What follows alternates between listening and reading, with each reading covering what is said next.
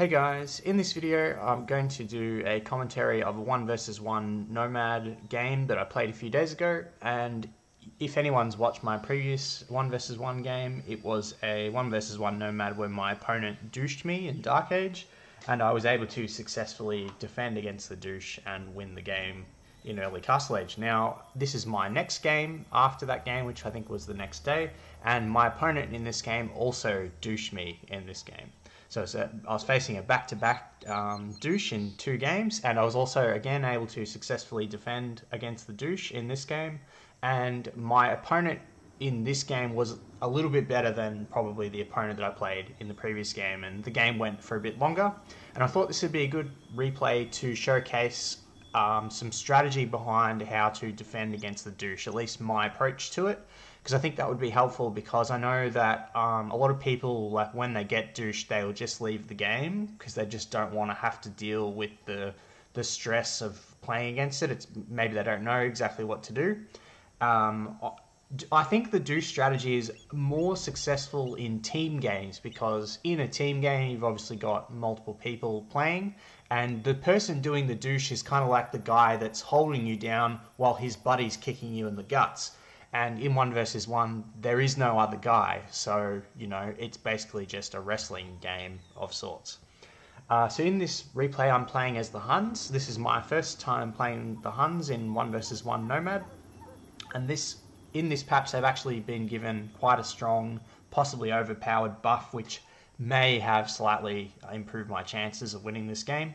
And I'll be showcasing that particular buff in this replay as well. So I'm going to press play, and I'm going to just talk through the replay like normal.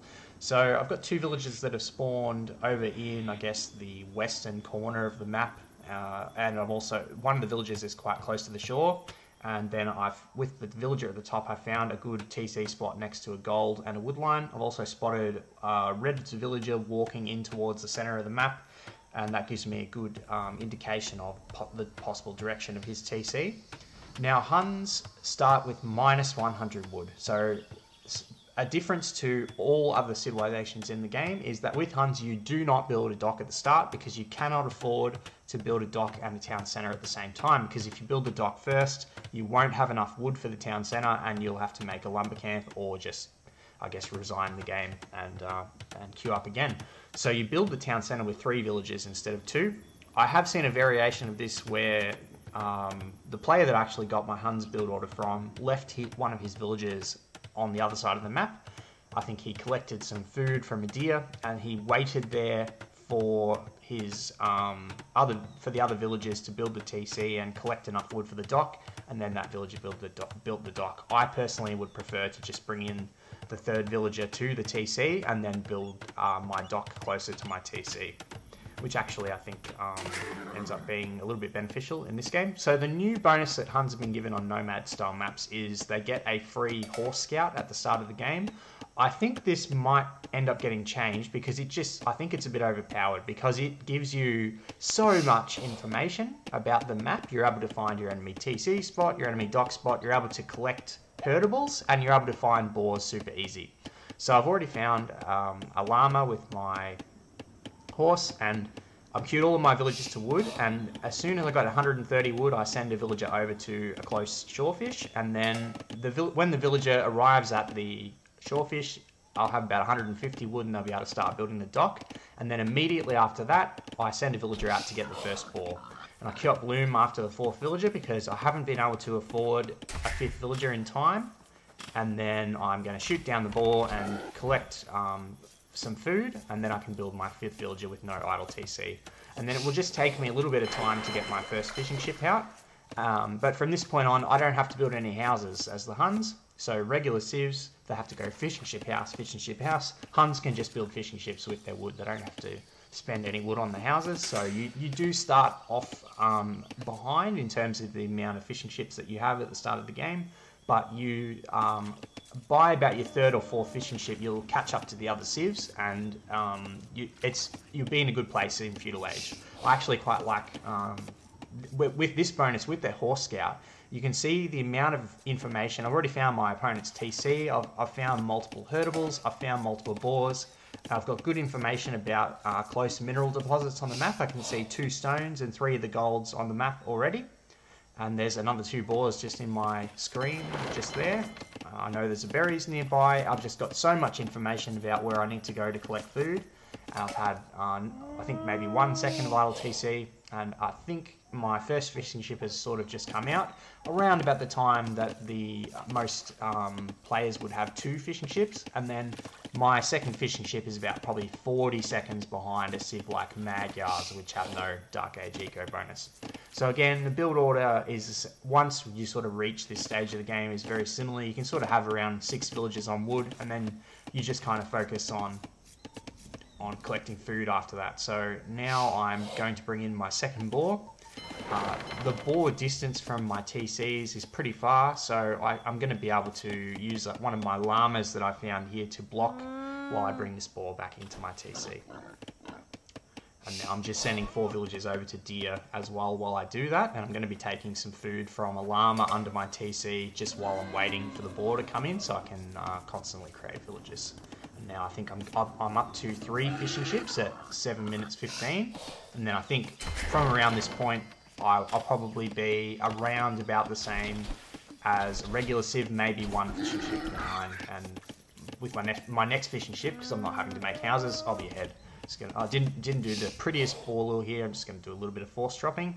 Also found another llama over near my opponent's TC, and I'm going to use the llamas to try and find my opponent's dock. So I'm getting out I think it's my 4th fishing ship now. Yep, at around 8 minutes 12. Got 5 villagers on the boar. I'm just going to send those villagers in from the deer and stick them on the boar as well. And I'm going to be looking at bringing in my 3rd boar. So I was talking about the fact that I faced a douche strategy in this game. So the first thing I wanted to say about defending against a douche is a douche is a low confidence strategy. The reason why someone might douche you, I guess there's 2 reasons. One of them is their civilization has a bonus towards it. In this case, Sicilians do have a bonus. Their town centers after the starting town center are built 100% faster. So when they're building their douche TC, it's going to go up very quick. And the second reason is they have a low confidence in, I guess, their map position or the civ matchup or something like that. So I have a feeling that my opponent maybe randomly into Sicilians and was like, oh, what can Sicilians do on Nomad? They can douche. I was expecting more of a castle drop. Like I was expecting, oh, they're going to go for a castle drop. But here my opponent sent a forward villager to try and find some information about my TC.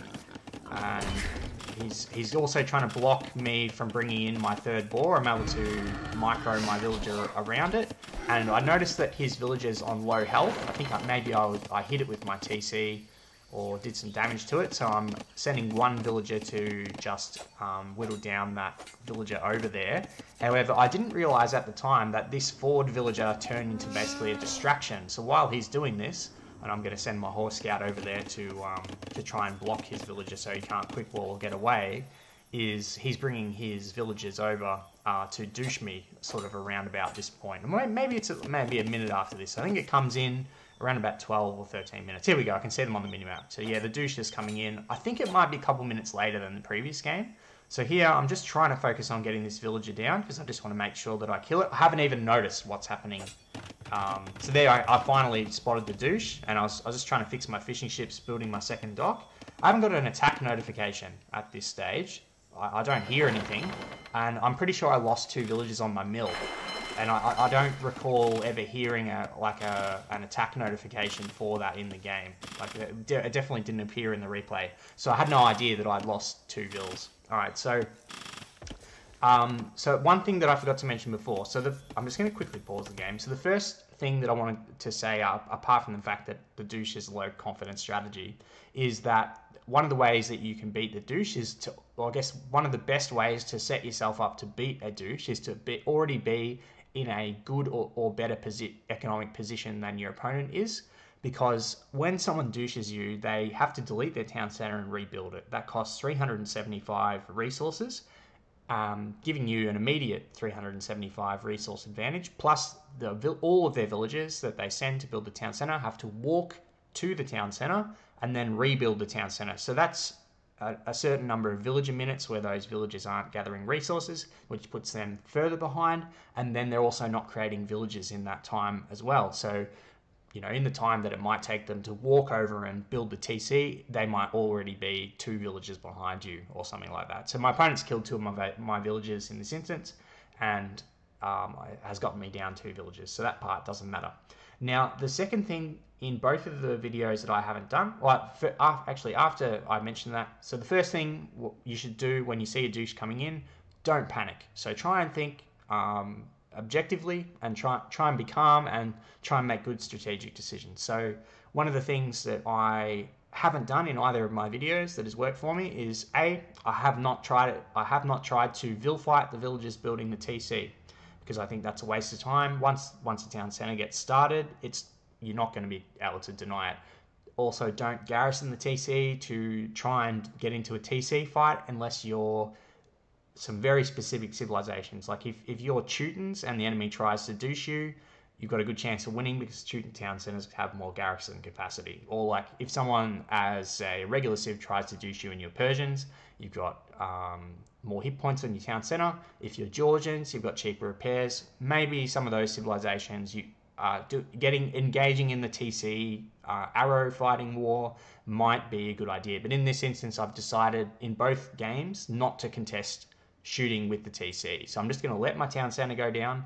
In the previous video, I repaired the town center a little bit. In this one, I'm almost all the way up to feudal age before the enemy player has even started shooting my TC. So I'm not really in any danger of losing the TC, and I don't have to do any repairs to sort of make sure I'm able to get to feudal age. So the first thing I did is I have just moved my villagers out of range of the TC arrows. So I've still got villagers working on the wood line. I've queued villagers from underneath the TC to a llama behind the TC, and I'm now running villagers away from the immediate area. I'm going on to stone, and I'm also going to be building a lumber camp on the wood line. Now, I'm building stone because in a game where I was playing, in a 3 versus 3 Baltic game, I decided to try a Persian douche on the flank, and my opponent beat me. He even shot down my town center because he built towers around my TC and made it so that I couldn't safely repair my town center. In that game specifically, when I did my douche, I didn't TC near a wood line. It was just around a couple of straggler trees, and because he towered my TC, I didn't have access to resources, and it meant I couldn't safely repair my TC. So I figured going onto that close stone was going to be a good idea, because I can drop a tower on the berries to prevent his villagers from being able to take those berries to get the food to say go up to feudal age or castle age, just making it more difficult for him to collect resources. So you can see that my opponent is also walling up the left side of the wood line. So I was going to try and sneak that villager around to maybe build a tower or something on the wood, but I've decided against that, and I'm gonna tower the berries. So building that tower with 4 villagers. I'm also sending a bunch of villagers to wood, and I've built a lumber camp on the next wood line, and I'm also queuing up a fire ship. Now, I've obviously got loom. That leaves me with 50 gold, and that's enough gold for 1 fire ship. Now, the tower that I have built has actually made my opponent delete his TC and rebuild it. So immediately by building this tower, my opponent has decided to delete the town center and rebuild it to be able to shoot down the tower, and so that he can safely collect the resources around his TC. So immediately, like, that tower cost me 200 res. It's forcing my opponent to spend another 375 res on rebuilding the TC. One other possible reason he might have done it is also to deny my ability to take wood next to the town center. Anyway, so that's already a victory for me. Now, I was talking about the water situation. So in both games that I've played, in the first one, my opponent didn't even build a dock, which I think was a big mistake. In this game, my opponent has fishing economy. He's got 4 fishing ships over here, and when people are douching, they're generally not going to be collecting gold, and particularly, like, my opponent is in feudal. However, it's very unlikely that he's going to have a gold mine or be collecting gold, so he's not going to be able to contest water. So I'm sending a fire ship down there to go and kill his fishing economy to also reduce his resources per minute and slow down his castle age time. So there we go. That's my opponent. Has actually, one of the other things that he's able to do by redouching is he is able to kill a few extra villagers because he's able to sort of shoot them as they come out of the town center. So I had to change my gather point there, so I've lost 2 villagers because of that. So that, again, you know, that was a bit of bad luck in that instance. So I'm building another tower, and this tower is not necessarily, it'll partially deny his ability to take gold, but it'll also mean that he can't access the stone. So, because one thing that Sicilians can do is they can make donjons and then make sergeants. So that's probably my next concern is that, you know, donjons and sergeants. So I'm making sure, I'm also building another mill, which I probably didn't have to do because technically, if I just take the view lock off for a second, I can use these villagers on the hunt, right-click the shorefish to turn them into a fisherman, and then I can drop the food off the dock. But I built a mill, so I'm just focusing on the goal of getting to Castle Age. So at the moment, I'm just about to lose my TC. Here, I'm not 100% sure if the order that I built the buildings was correct. So I built a blacksmith first, then a market, and then I'm going to rebuild my town center. I probably should have maybe made saved up for the town center before the market, but it's going to end up being when I've got the town center built, I'm going to have the resources to put Castle Age. So I'm making sure once my TC's down, once I've built the towers and I built a new gold mine, I built a lumber camp, etc., so I can collect the resources for Castle Age. I'm just focusing on that goal. I'm just focusing on making sure that I can get to Castle Age. So I need to collect wood to be able to make the prerequisite buildings. I've got plenty of food, so I don't have to worry about that. And then I've used the market to because currently I'm not on gold, so I've sold some food for some gold and some wood, so I can build my TC. And here, I think I made some mistakes with the market rebalancing. So currently, I don't have enough gold.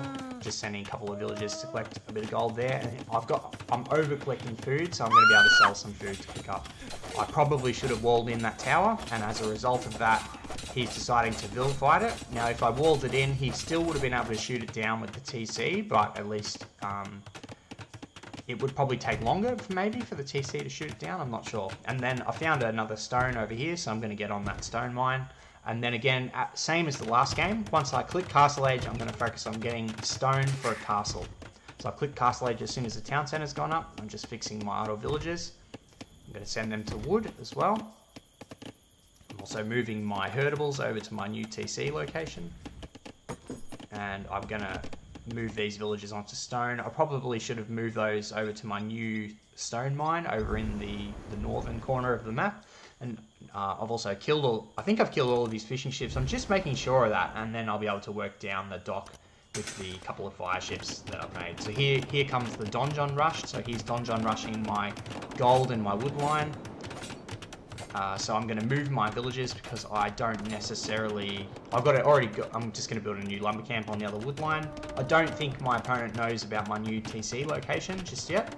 And I think my villager has actually gotten stuck there on the base of the donjon.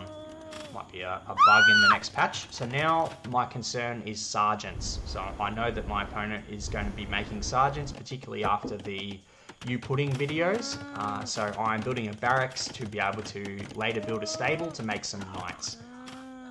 Because sergeants are quite tanky units, there's no point making scouts or archers against them really. I think knights is probably going to be the way to go, particularly because I'm already in Castle Age. So here I'm going to be focusing on getting the wood for a stable. Almost got enough stone for a castle. I don't have access to a gold at this stage, but I'll be able to use the market to sell some resources to get some gold, and then I can use my castle to reclaim the access to my gold mine and also shoot down that donjon. Now, some people would have tried a very risky castle. I think a lot of people, when they're thinking castle drop, they're thinking castle drop on a town center. So I have a suspicion that some of the teammates that I play with in Age of Empires 2, in my Age of Empires 2 group, might have decided to try and walk all the way around here and try and do a castle drop on the enemy's TC over here. Now I think that's just way too risky, and I would much rather just shoot down the donjon to reclaim access to my gold and then consolidate my position from there. So I'm playing it safe here with this decision, but I think it's a correct one. So as you can see, there's a sergeant coming out. I really don't want to have sergeants in my eco at this stage because I don't even have a stable. So I'm going to quickly rush up some stone walls to prevent the sergeant's ability to harass my villagers. I'm even going to stone wall in my castle as well. I'm just focusing on making sure that I correctly micro the villagers to prevent the sergeant's access to my economy. I'm not really going to worry about the access from the right side because by the time the sergeants get there, I'm going to have some units on the field, so that's not really a problem.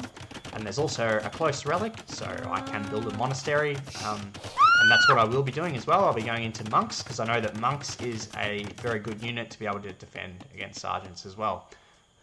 I'm also just continuing to fix. I'm queuing up some extra fishing ships because I've got complete water control at this stage, so I can continue to collect in fish as making up the majority of my food economy at this stage. And I'm also going to make a mill on that hunt over there. I've completely forgotten about those 3 villages on that stone mine. I'm not even going to worry about microing those. They can go down, that's okay. I'm also building a Tarkin from the stable. Tarkins aren't quite as strong as knights, but it's a unit that I can make. They create pretty quickly from the castle, and I can use those to work down the sergeants. So he's walked into my castle fire there, and my Tarkin's probably going to get both of those kills. So in this game, I think apart from the time that my town centre has that I haven't had a town centre, I've only had, I don't know, 7 seconds vital TC. So I've kept my economy running, making sure I've got enough food to continuously make villages. I've gone back to stone because I've got the stone mining upgrade. I may as well just do another castle. And I'm going to, at this stage, I'm sort of thinking, where's a good spot for another castle? That stone mine looks like a vulnerable position. Because one thing I can do is one thing I think it's important to think about, rather than like town centering your opponent's TCs, is to think about resource control. So on Nomad, there are 6 golds and 6 stones. So my enemy has access to this stone because his town center is on it. He doesn't yet have access to this stone because I've got a tower here. He's accessing this stone. I actually think in this game, no, there is 6 stone. So I've got 1 stone over here, and then let's have a look at my Fog of War. So I know that there's a stone here and a stone here, and he's not on those. So currently, this is the only stone that he can access, and if I castle drop this stone, I can prevent his ability to continuously, like, the only really thing I'm worried about at this stage is basically Sicilian castles and donjons and things like that. Like that's a way that my opponent can get back into the game, is with a lot of buildings that have stone defenses. So if I can take my opponent off stone and restrict his access to stone and gold, I can win the game that way. I'm just going to go back to my view lock. So I'm also building a gold mine on this other gold over here, as it's I'll be able to get a bit more gold access to it. So the sergeants are currently attacking my main dock. However, I built a second dock, so I'm just going to move those fishing ships, and I'm going to build a 3rd dock on the other side of the map. Now I've got enough stone for a castle, and I'm going to do a castle drop on his gold mine. So I'm queuing up my first monk, and I'm gonna collect a relic to get in some gold access. I'm getting in horse collar, and now I'm going to start thinking about making some farms, because at this stage of the game I want to be making some cavalry units from my castle and my stable. I'm going to need to collect more food to do that. So I'm going to be making some farms, as well as focusing on collecting the free hunt resources on the map, such as the deer, the berries, the berries is not hunted, but berries and boars, etc. So here comes the castle drop, making an extra couple of Tarkins. And I've got very good vision over what my opponent's sort of got. I've got a good idea of where he is on the map. I'm pretty sure at this stage, he might have ended up having some sneak bases. I think he's TC'd in a couple of other areas that I can't see. But I've got Town Watch, I've got good vision, and I've got a pretty good idea that this castle is going to be quite annoying for him. And I've got a couple of cavalry units there that I can use to chase away the fleeing villagers. So I'm going to be focusing on doing that now. Sending the Tarkins in. I'm also going to send those villagers over to gold and stone. So my opponent hasn't noticed yet. There we go, he's deleting the palisade, and just as he deletes it, my Tarkans are coming in. I'm going to be able to clean up those villages. He's now getting in husbandry for a bit of extra speed on the cavalry. I don't have any blacksmith upgrades at this stage, so I could have probably taken the fight against those sergeants, but I don't need to. Like, I can just retreat back until I've got some more numbers, and I can use my monk to try and get a conversion as well. I've also got a couple of extra knights coming in. Now I'm queuing up a second monk. And I'm going to be focusing on collecting stone for another castle. My opponent has reached castle age, which the opponent in the previous game didn't. So now he has the ability to make a castle. It's possible, so I think he's just about to throw one up. He would have had to, maybe me denying the stone meant that he had to use the market to be able to build a castle. I'm getting in the gold mining upgrade here, and as you can see, he's throwing up a castle next to his TC. That will give him access to the stone mine to the left. However, I'm on 500 stone, so I can start thinking about dropping my third castle, end up converting one of those villages with a monk. I think I'm a little bit slow to micro my monks away and end up losing one. Still queuing up villages. I'm still only on one town centre as well, because I don't think it's worth it at this stage to add in an extra TC, because all I need to do is restrict my opponent's access to resources on the map, and he doesn't really have that much military, so I can stay on one TC. I can afford to make units with the resources that I'm bringing in, and I've also got better units than he does, so I managed to get a conversion there on that sergeant. Probably could have microed that a little bit better, and my third castle is going to be denying his stone access at the top. So again, I'm electing not to go for his town centre. I'm going for I'm going for resource denial.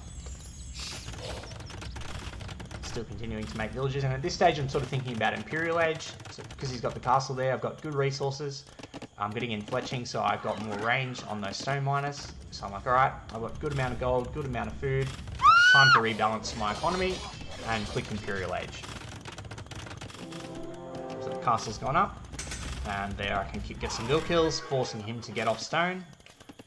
And I think here I bought a bit of food, and I think I sell a bit of wood, and then I'm clicking up to Imperial Age. So when I get to Imp, I've got three castles up, so I can build trebuchets from the castles, and I can treb down his castle and his TCs, and now I'm going to use my cavalry units to go around and try and find what else he's got. So there I've discovered that there's some villages that are trying to move to the south, and I can see that there's some farms around his original town centre spot. Just going to destroy this house, and I'm going to go back, and I'm going to wait for my monks. Jump my monks into the castle, jump out, go for the conversion.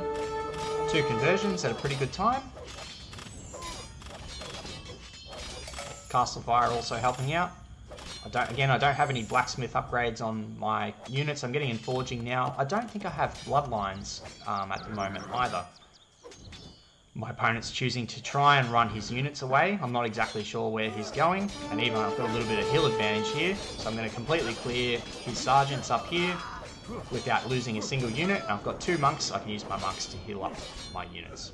So I've got another sergeant coming in there. Just moving my monks out of the way. I'm going to focus fire that knight with the healing, so because that was the weakest unit. I've got the stone for a 4th castle. There we go. I can see that my opponent has built a town centre where his farming economy previously was. Also forcing him to delete that sergeant. I think he was running vills around the shoreline to the left. Like that. And then there I'm getting in bloodlines of +1. Trying to get in Bodcanara for some extra range. I can't. I'm also going to build some outposts. So I'm going to try and see where he's sneaking his economy around to. He's got one sergeant just casually attacking my top castle there. I can just queue up a Tarkin to sort that out. And then popping an outpost sort of in the middle of the map, just to give me a bit of vision. Building a university so I can get in ballistics, so my castles are a bit more accurate. Getting the cavalier upgrade from the stable, queuing up 2 trebuchets, sanctity for my monks. Still 1 town centre. I haven't really felt the need to add a second one. I've got a 2,000 score lead over my opponent. And then with my outpost, I can see that there is something in the south of the map on that stone mine. So with that villager, I'm going to build a tower, and I'm also going to send some cavalry units down there to deal with that. Getting in the gold shaft mining upgrade, because I need to be spending a lot of gold at this stage on cavalry units, trebuchets, monks, etc. Here come the Tarkans. Focusing the trebuchets on the castle, like from each castle. And then he hasn't even reacted to the Tarkans attacking his villages over there. Easy cleanup. And then that tower will give me control of that stone mine as well. Third trebuchet coming out, also getting in a couple more blacksmith upgrades for my cavalry units. And then that tower has actually given me vision of some sneaky economy over to the right side of the map as well. So that's going to allow me to put some pressure on his eco over there. And now I'm building my third town center. I'm going to also castle drop the stone over there. Again, focusing on controlling the mineral resources on the map. Now I'm going to work down his town center. And then I think he said GG well played there, but the chat filter has filtered it out. And he's called... He ended up resigning.